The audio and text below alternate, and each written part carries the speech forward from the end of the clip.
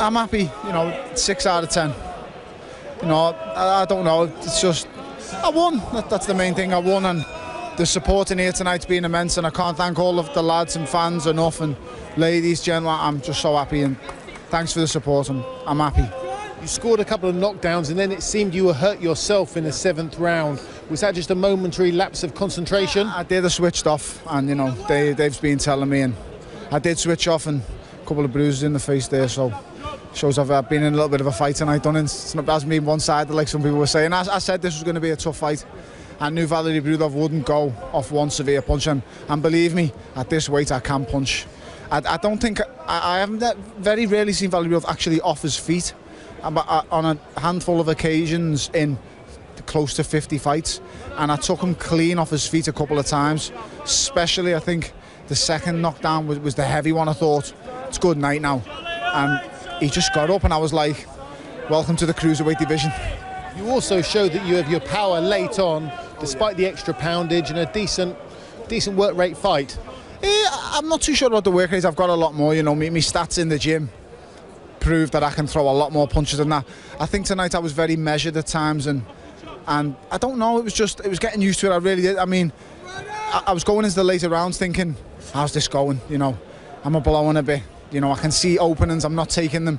Maybe a little bit of nerves. Listen, I've come back from a loss, and you know, it was a significant loss. It hurt me bad, so I've had a lot of questions to answer, not to anybody else but me. I'm the one who puts my head on the pillow at night, and I'm the one who asks myself these questions. And, you know, I feel like I've answered some of them tonight. Well, most of them really, you know. I've took some big shots in there. He can punch.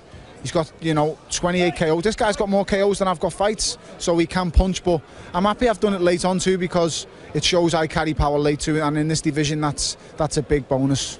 So how quickly do you want to be moved at cruiserweight? Do you feel you've got to settle down, maybe fight at domestic level first of all? Or I think, in all honesty, I think he's above domestic level. At the end of the day, he's a former two-time world title challenger, interim champion, like Eddie says.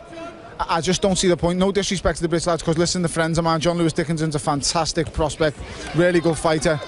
There's a couple of good, Matty Askin, who I've worked with for this camp, another good fighter. But let me be totally honest, I've done all the domestic scene, and I'm not looking to go back there in all honesty. And that's no disrespect to the lads, they're young. I'm 31, I'm not getting any younger. I'm in this sport to be world champion. I've been British champion, I've been Commonwealth champion, I've been European #1. I'm in this sport to provide a living for me 3 boys and to become a world champion. Big fella next to me tells me he can make it happen. Eddie, is a target Marco Huck the WBO champion then? Possibly. I mean, he's a quality fighter, as are all the champions, Hernandez as well, and the WBC champion from Poland as well. But you know, the excitement's back, the bomber's back, and he's carrying big power in those hands. Yeah, it's a big move up to cruiserweight. You know, Hook is a fight that Cali Sauerland wants to make. He's a quality fighter. I think we'll get him out in the summer again. I think he needs one more fight at cruiserweight and step up another level. And then I think he's ready for the world title shot. We all know that the big domestic fight with Cleverly is there. Everybody wants to see it. He doesn't want to fight. I don't care what anyone says, he doesn't want to fight. He's pulled out about 20 fights in the space of 2 years. He doesn't want to fight. It's as simple as that. If you want to fight, you know where I am. Stop walking around, stop whinging, stop moaning, changing trainers every 2 minutes and telling the whole world. Just fight. Just get in the ring and fight. That's what you're supposed to do. No one wants to know about you and your maths degree. Get in the ring and fight. I'm sick of talking about it. Well done tonight. Great to have you back as a cruiserweight, Tony.